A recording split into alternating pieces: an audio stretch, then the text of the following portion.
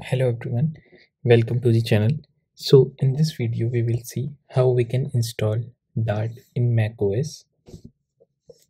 So for that first we will type Dart on Google and the first website on the search results dart.net.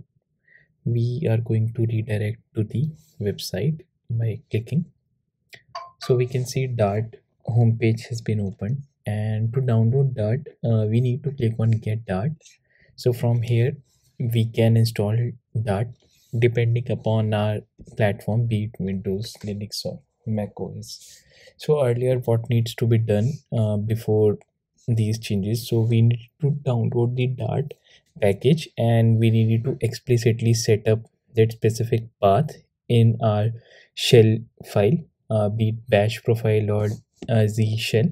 That depends upon your Mac, and this similar way for the Windows, where we need to set that path in the environment variables, and Linux also we needed to set that specific path in the shell file. But what's changed is, like, suppose I wanted to install it for the Mac OS, so I have different uh, you know uh, types where I can do the installation. The first one is stable release, where the productionized release it refers to. So through stable, uh, whatever the stable version currently Dart released is 3.6.0. So recommended one is stable one, so we can deploy using this version, and we can just build and deploy the production applications.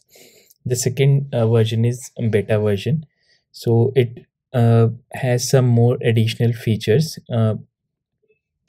comparing to the previous one, 3.6.0.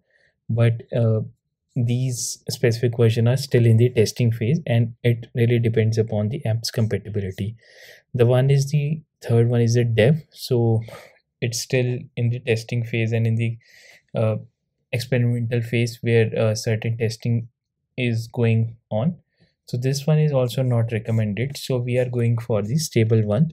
So to download or to install the stable one, we need to click on this instructions on this page, and we can download either using Homebrew. So if Homebrew is not installed on your Mac, so I'll be providing you a URL where you can watch the previous video how to install Homebrew on Mac. And we just need to copy this command brew install Dart, and we just need to open the terminal and just paste this brew install Dart command. Even though if you have already installed the Dart and you wanted to upgrade that specific version, so you can also do so by using the command brew upgrade Dart. And if you wanted to switch the specific Dart version, you can also do so by whatever Dart version, be it the current or previous, you can also do so. Okay, so what have I done? Okay, so let me, okay, it has completed this. So I think there's some issue to this, so we need to check.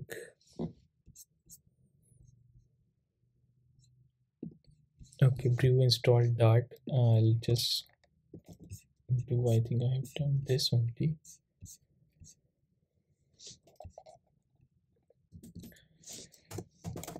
Okay, so to check which version it has installed, so brew info Dart, did you mean Dart?